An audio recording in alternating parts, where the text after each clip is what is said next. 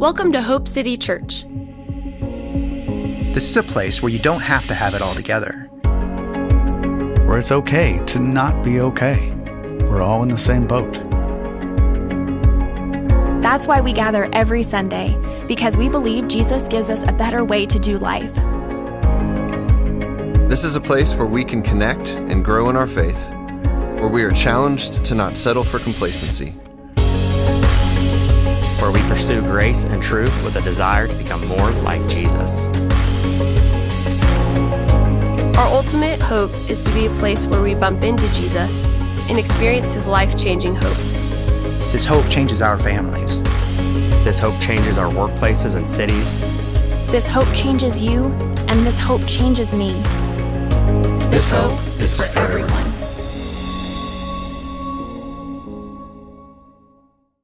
A church family update going into 2024 with you guys. So first off, if you were around here for Christmas a couple weeks ago, man, Christmas at Hope City was just amazing. Like if you invited, if you attended, if you volunteered, man, we just want to say thank you because it was an incredible weekend to celebrate Christmas. We were up 43% in terms of attendance from the previous year, yeah, which is worth celebrating. But man, I just want you guys to know, like Jared said, they had their baby the week leading into Christmas. And so we gave Jared the biggest weekend around Hope City off so that he could be with his family. And special shout out to Noah Payton and Peggy Richmond for filling in. They did an incredible job making city life happen. So just want to say thank you guys. On top of that, we are kicking off this new year with adding 2 new staff members to our family here at Hope City. And I want to introduce them to you via picture here in a minute, and you'll understand why in a minute. But this is Ellen Reynolds. She's our new city kids director.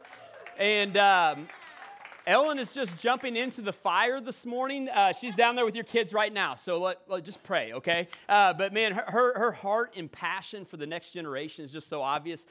She was our top choice whenever Gabe accepted the position with our network family to move up to Hope City in Joplin. Ellen has been part of Hope City since before we launched, has served in almost every capacity in the kids area, and is absolutely the right person to jump on the team and take on this role. So please be sure if you see Ellen, stop by, say hey, give her a high five.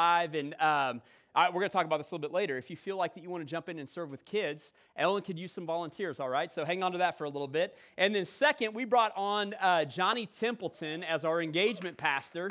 Yeah, Johnny and his family have been around here for like the last 6 months or so. And I don't know if you know this, but Hope City, this church has become the church for a lot of pastors who have served in ministry at other churches before, and Johnny's one of those guys. His full-time job is he's a general manager with Schuber Mitchell Homes, like a home builder here, but we were able to convince him to come on part-time for a few hours a week to help us just get people involved more at this church, to help you kind of take your next step here at Hope City, and then to help me out with some high-level leadership things. And Johnny had the opportunity this weekend to actually be at the church that he was on staff at up in Missouri because their lead pastor is preaching his final sermon up there. So they're up there this weekend, but Johnny will be starting with us next weekend. So please be sure to say hey to Johnny, say hey to Ellen, welcome them on to the staff team. I know that they're already part of the Hope City family, but man, welcome them on the team really, really well.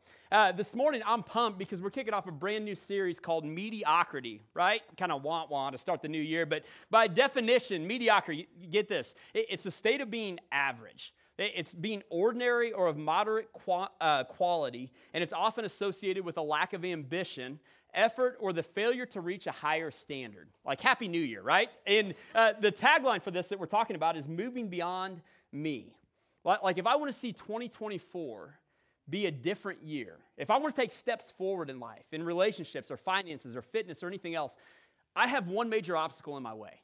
It's me. It's myself. And so what we're going to have to look at this year is how do we move beyond ourselves in order to see growth in our lives going into this next year. So by a show of hands real quick, does anybody have any like goals or resolutions going into this year? Anybody set anything out? A few of us. Some of us are still thinking about it. You're working on it, but maybe it's a diet or an exercise goal. Maybe you're like me and the holidays hit and you're like, I don't work out anymore. I quit and I'm going to eat all the food and now it's time to get back to the gym. Or maybe you're focusing on one of our values around here at Hope City. You're saying, man, I want to pursue health when it comes to like my mental health, my emotional health. I'm going to sleep more. I'm going to learn a new hobby or skill, or I'm going to go to counseling for the first time. Or maybe it's around finances or relationships. Maybe you go, man, I need to get some of these things in order. Or maybe it's a spiritual goal. Anybody hoping to grow in your faith this year? I know I am. And one thing I know for sure is this. None of us enter 2024 hoping for a mediocre year, right? Anybody set a goal that just says, man, I just want to be mediocre in 2024? Right? Like none of us. And so in order for that to be true, we have to take a look at some things in our lives to move beyond ourselves in order to see the growth that we want to have happen. And the first thing that we're going to talk about today that we have to move beyond is we have to learn to move beyond the chaos. We got to move beyond the chaos. And see, most of us, we hit the year with great intentions around our goals, and none of us set out to fail at our goals or resolutions, but statistics show this, that by February, 80% of us will have failed at those goals or resolutions that we set. And then the majority of us will go on and settle back into the same patterns or habits of life that we had when we started the year. And none of us set out to see that happen, right? None of us want to settle for mediocrity. Yet the chaos of life can hit. And then it's just kind of back to where we started. If you're parents, you know that you're coming out of a season of chaos, right? With Christmas break, we all have these plans and intentions to have like this restful Christmas and meaningful family time, and then you introduce like actual kids into the equation, and it becomes organized chaos at best, doesn't it? I know some of you are laughing, you know what I'm talking about. Or if you're like our family, we went and visited family in Indiana, and we brought home like the worst Christmas gift ever from family. We all ended up sick, and then organized chaos devolved into just chaos over this past week as we tried to manage Ashley and I being sick and all of our kids at home still on Christmas break. And I think that when we pause and we think about life, some of us might describe our lives this way, right? It's organized chaos, or it's controlled chaos, or it's just straight up chaos. And the reality is, the chaos can leave us living a mediocre life. It's keeping us from hitting the target that we've intended for ourselves. See, chaos can come in the form of a phone call that comes out of nowhere, right? Or your company restructures and your position got eliminated. Or the car breaks down and the bills start to pile up. Or the mental health stuff starts to add up. Or man, maybe you actually start to break mentally because you can't keep up with the demands of school or your relationships or the expectations of your spouse or your parents or your teachers. Or maybe you're already starting to feel it this first week of the new year. The demands on your time and schedule are just stretching you so thin. Or maybe your children continue to make bad decisions and the gap in your relationship just seems to get wider and wider. We all have these chaotic, like, life hit the fan moments, don't we? And around Hope City, we say it this way: we are all in the same boat, meaning this, that none of us is exempt from experiencing the chaos of life. Think about it. If you think back to this time last year, in January of 2023, what happened in your life last year that you didn't see coming, that felt like chaos, that knocked you off track from your resolutions or goals or the life that you wanted for yourself? And when you look ahead to 2024, we realize that like something needs to change, right? And that's where those goals or resolutions come in for most of us. And another way to say goal or resolution or wanting to see change in our life is this: it's conviction. A conviction is like this gut-level desire to see something change. We have a conviction that if we want to see change in our lives, we have to move beyond the chaos, right, into something better. So how do we do that? That's a question that we want to look at today. How do we move beyond the chaos in our lives and step into a life of conviction? And so if you have your phones or Bibles today, we're going to be in 1 Samuel chapter 14. And 1 Samuel 14 is found in the Old Testament of your Bible. This tells the story of everything from the time the world was created up until 400 years before Jesus came on the scene. And we're going to take a look in 1 Samuel 14 at a king named Saul. And when Saul was the king of Israel, Israel was in absolute chaos. And here's why: because Saul did not live a life of conviction. His life was marked by deep fear and insecurity in his leadership. He lacked faith, and he constantly struggled to trust God's promises and obey that God asked him to do something, and Saul just didn't act on it. And the result for Saul and the nation was chaos. On top of that, the Israelites had this perpetual enemy called the Philistines. And the Philistines have set up camp in Israel, and they're just creating chaos all around them. And here's what you need to know about the Philistines. The Philistines were one of the strongest, most powerful, most advanced nations in the world at the time. They were some of the first people to work with iron and bronze, and so they had weapon systems and an army that was far superior to Israel. And they controlled all the trade routes in and out of Israel, so they kept the Israelites from getting access to iron specifically, so they couldn't forge stronger weapons to fight back against the Philistines. And now the Philistines are gathering in Israel to fight the Israelites. And we learn that in 1 Samuel 13 that the Philistine army was made up of 3,000 chariots, 6,000 charioteers, and soldiers as numerous as the sand on the seashore. Meaning this, the army couldn't even be counted. And King Saul's army, the Israelites, they've scattered in the face of this larger Philistine army. They've gone into hiding in the mountains and the caves, and there's only 600 soldiers left that are still ready to fight with Saul. Can you picture this? The nation is in chaos. Yet hundreds of years earlier, God had promised the Israelites that they would live in this land that the Philistines are occupying and that they would overcome the Philistines. They just hadn't fully believed it yet. And so the Israelites were desperate for someone who would be willing to step up and live with conviction in the face of the chaos. And that's where we're going to pick up the story in 1 Samuel 14 with Saul's son, Jonathan. 1 Samuel 14, verse 1, it says this, that one day Jonathan, the son of Saul, said to his young armor bearer, which is kind of like his assistant in battle, he goes, "Come, let's go over to the Philistine outpost on the other side." But he did not tell his father. And Saul, the king, Jonathan's dad, he was staying on the outskirts of Gibeah under a pomegranate tree in Migron, and with him were about those 600 men who hadn't scattered and went into hiding. And so while Saul's army is deserting him, he and 600 of his men are just kind of hanging out underneath a pomegranate tree while an enemy occupies their country.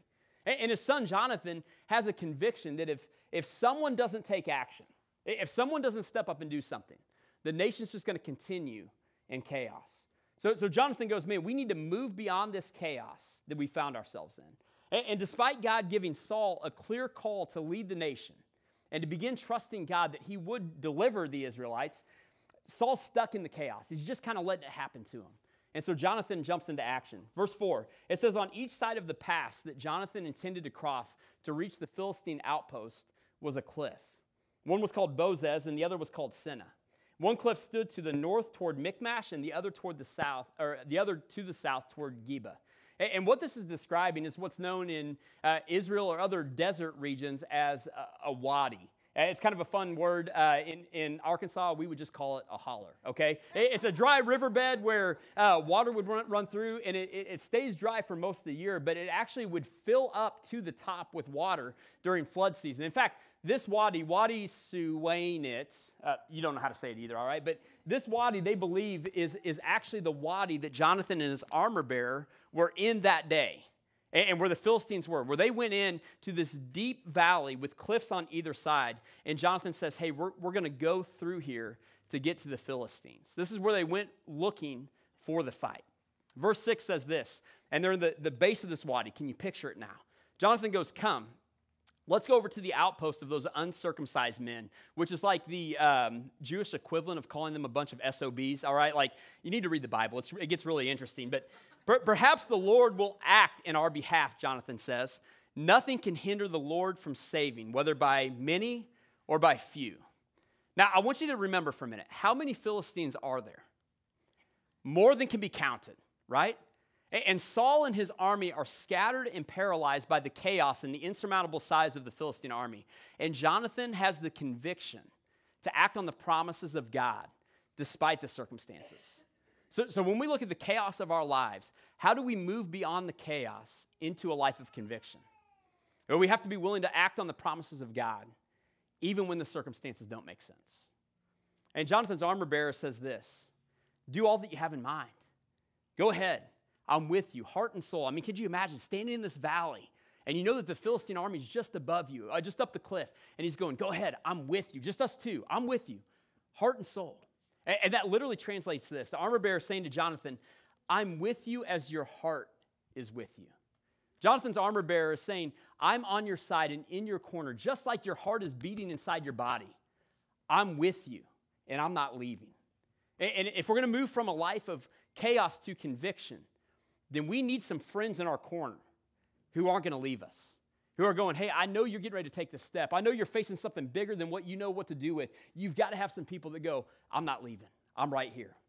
Verse 8, Jonathan says, come on then. We'll cross over and we will let them see us.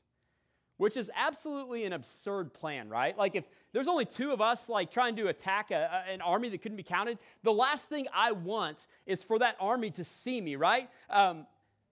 Here's why this plan is so absurd. because it will only work if God is in it with them. And Jonathan lays out, here's how we're going to know if God is in this. Verse 9, he says, if the Philistines say to us, wait there until we come to you, we will stay where we are and we won't go up. But if they say, come up to us, we will climb up, because why? That will be our sign that the Lord has given them into our hands. See, to move from a life of chaos into a life of conviction, it's not possible by our own limited power or strength. It's only possible if the Lord is in it with us. Verse 11 tells us what happened. So both of them climbed up the cliffs out of that deep valley. Can you picture it still? And they showed themselves to the Philistine outpost. Look, the Philistines said, the Hebrews are crawling out of the holes that they were hiding in. And the men of the outpost shouted to Jonathan and his armor bearer, come up here and we'll teach you a lesson. And so Jonathan said to his armor bearer, this is our sign. Climb up after me, because the Lord has given them into the hand of Israel. And so Jonathan climbed up using his hands and his feet with his armor bearer right behind him. And the Philistines fell before Jonathan, and his armor bearer followed and killed behind him. And in that first attack, Jonathan and his armor bearer killed some 20 men in an area of about half an acre. And if you keep reading down in 1 Samuel chapter 14, you'll see that the conviction and the faith of Jonathan and his armor bearer to trust God to act in the middle of chaos, it actually allowed them not just to win a victory over 20 Philistines at an outpost, it actually threw the entire Philistine army into chaos, and they started fighting each other, something that only God could have done. And it didn't stop there, because Saul and the rest of the Israelite army, they entered into the fight now as well. The conviction of Jonathan and his armor bearer to go first inspired an entire army and an entire nation to trust the work of God that day. And here's what God did. Verse 23, it says, on that day, the Lord saved Israel. Now, when you look at the chaos of your life, if you're like me, a lot of us need an on that day, the Lord saved me moment, don't we? So what does it look like for us to move beyond the chaos of life and step into a life of conviction? Well, we've already looked at a few things that Jonathan and his armor bearer did in contrast to Saul and the rest of the army, but let's look at this again. While Saul and the rest of the army were just sitting in the mediocrity and just kind of letting the chaos happen to them, right? Jonathan and his armor bearer were willing to act on the promises of God even when it didn't make sense. And while Saul's army had scattered and deserted him, Jonathan had his armor bearer in his corner. He had a friend with him that said, I'm not going anywhere. If God's asking you to act, I'm on your side and we're going to do this together. But maybe the biggest underlying thing, this whole thing, the biggest word that we could sum all this up as is that Jonathan saw the chaos of the situation. And in order to act in conviction, he took ownership. Jonathan took ownership of this situation. He didn't resign himself to the chaos. He didn't say, well, I'm not the king. There's nothing I can do.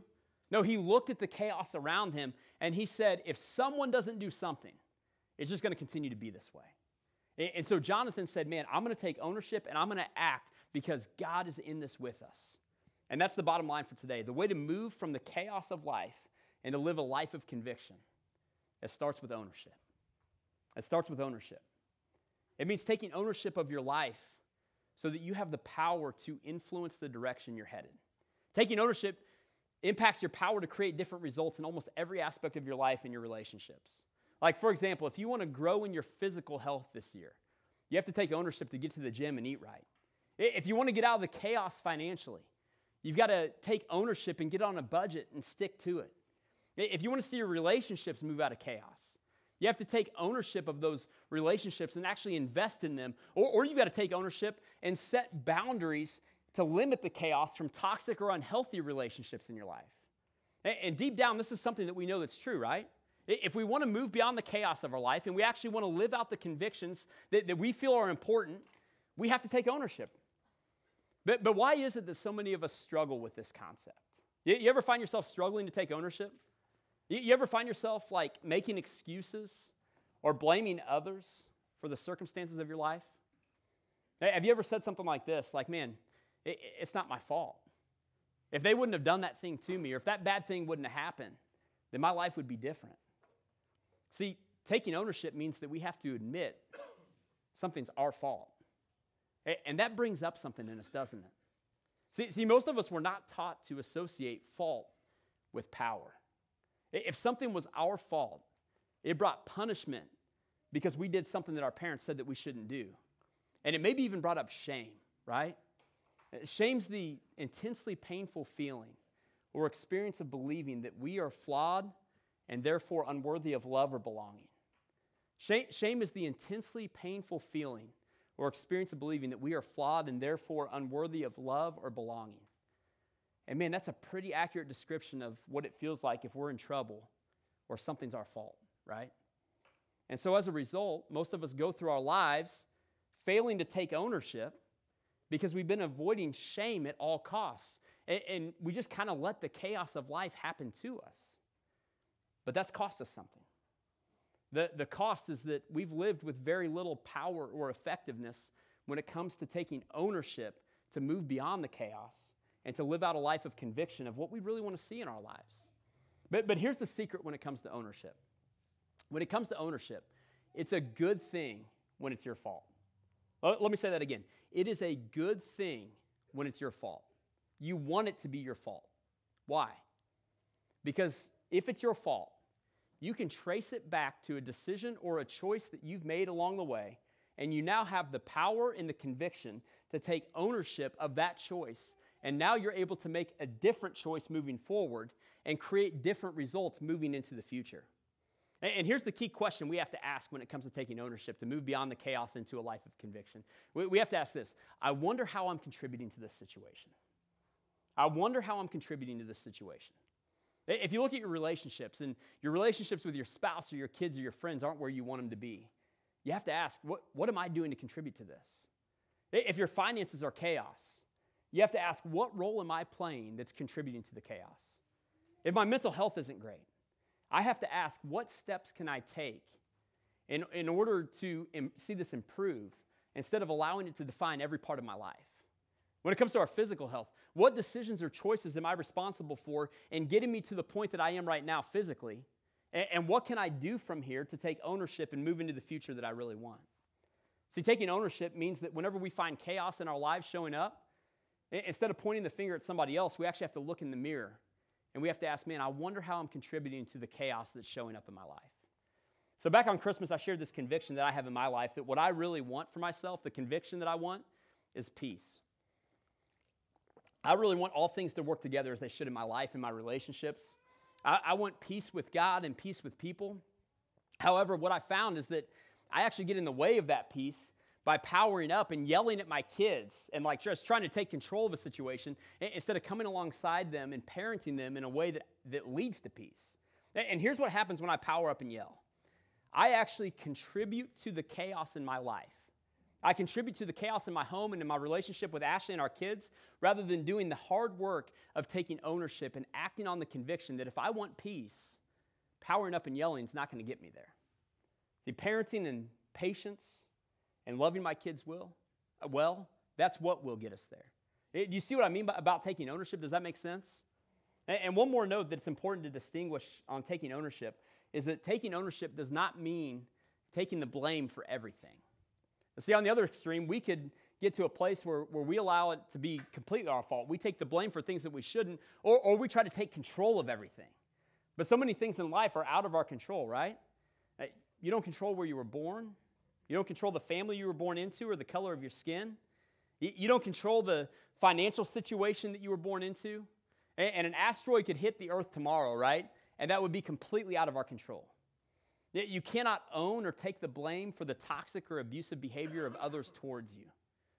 But for the things that we do control, which, let's be honest, is 99% of where the chaos that we face every day comes from, taking ownership is absolutely the pathway to move beyond the chaos, to living out the convictions that we want to see in our lives. So how do we do that?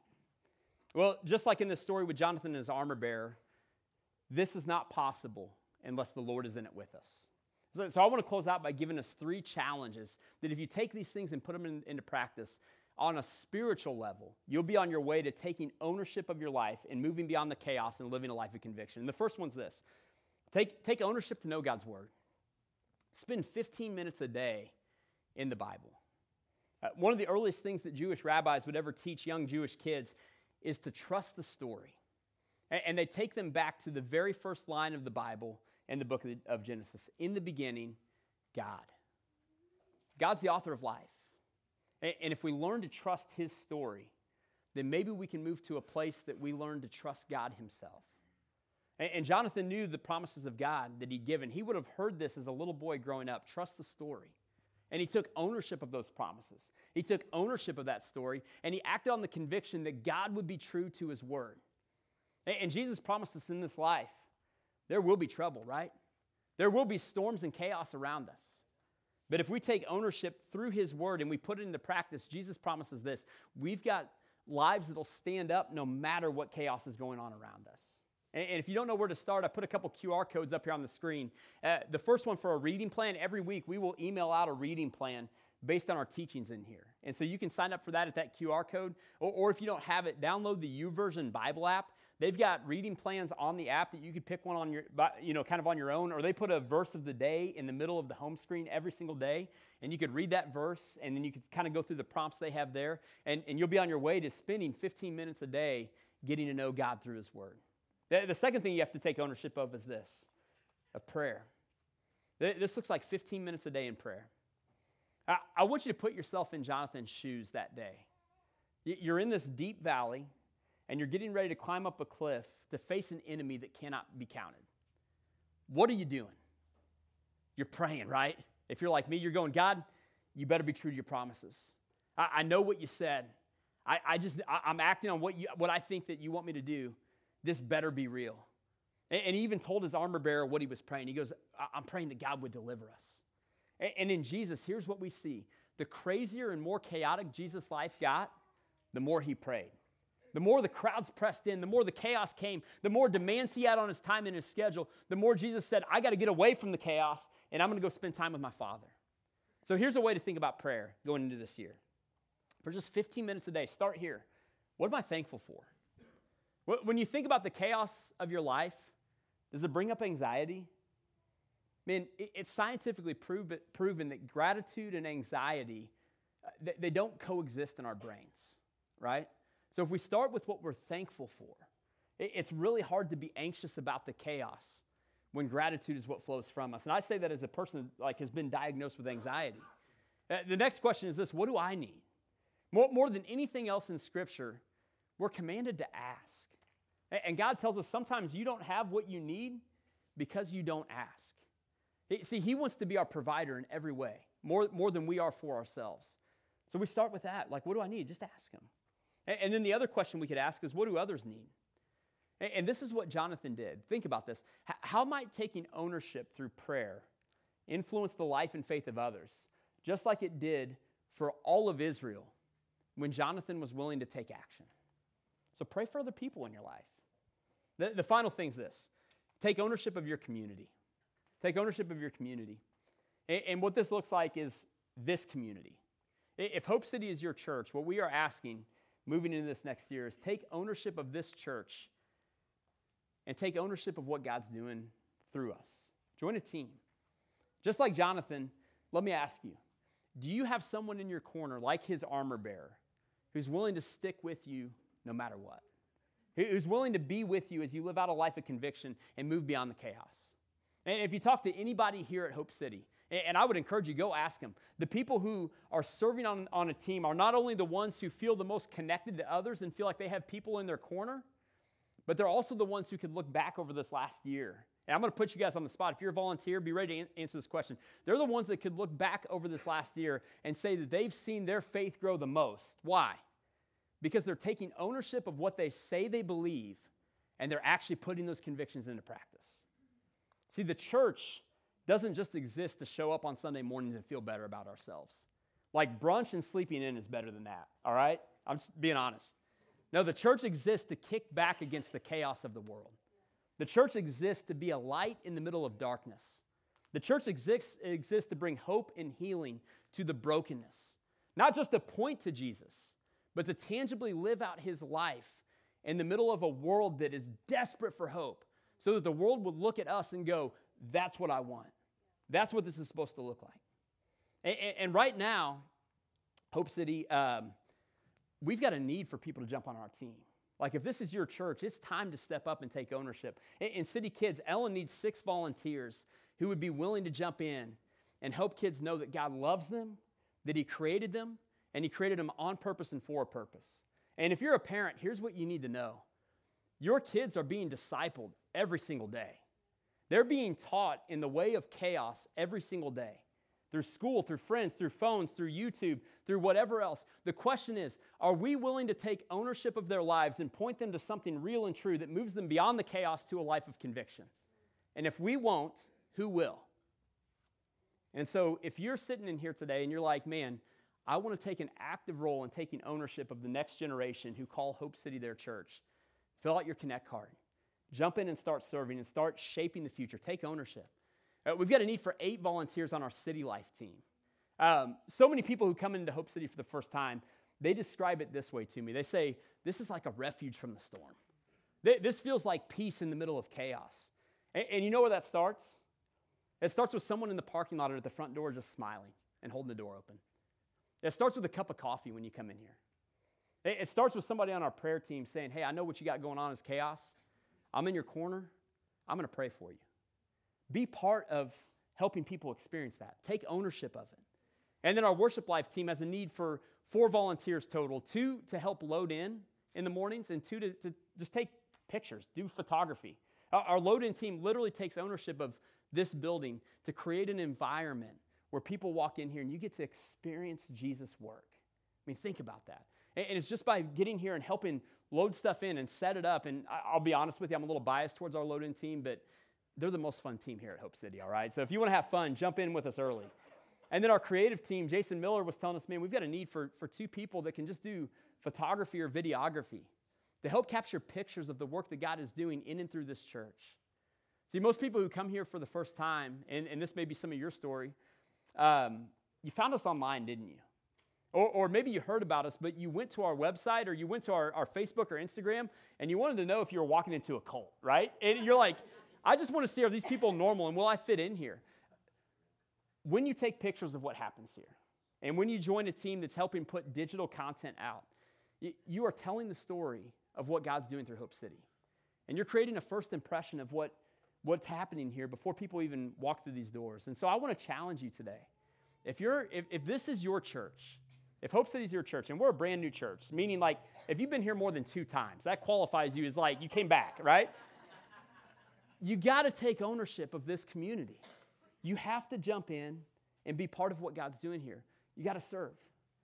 And that's how we start to step out of a life of chaos into a life of conviction, is by taking ownership, not just of our own lives spiritually, but of the community that God has entrusted us with. This community right here spiritually. And so I want to leave off with this question. Just like Jonathan's willingness to take ownership, to move beyond the chaos, and to live a life of conviction, who or what hangs in the balance of your decision to take ownership moving into this next year? I'll tell you, it starts with you, because you are the only one that can take ownership of your decisions moving forward. And then it moves on to the people closest to you. It's your family. It's your spouse. It's your kids. It's your friends. It's your coworkers. It literally is the next generation downstairs and in our community. See, I think Hope City, God is desperate for people that are willing to lean in and trust Him at His promises even when it doesn't make sense. Who are willing to act on the conviction that He is who He says He is and that He will do everything that He promised to do in this life. And as we lean into that, not only do we get to experience the hope of Jesus for our lives and He changes us, but I think that we're going to see a community and a generation start to experience the hope that they're dying for. Again, if we don't, who will? And I want to be part of a church that takes ownership of our faith. I want to be part of a community that says, man, look, no matter where you are in life, no matter where you've been or what you've done, what's been done to you, no matter what you believe right now, when you come in here, this is a refuge from the chaos. This is a place of hope and peace and healing. And guess how God's going to bring that about? Through you and me. He wants to work in our lives and through us to help our friends and family and our community experience that. And it only happens if we take ownership of it. That's the community I want to be part of. Now, who's with me? We're going to move into our time of prayer.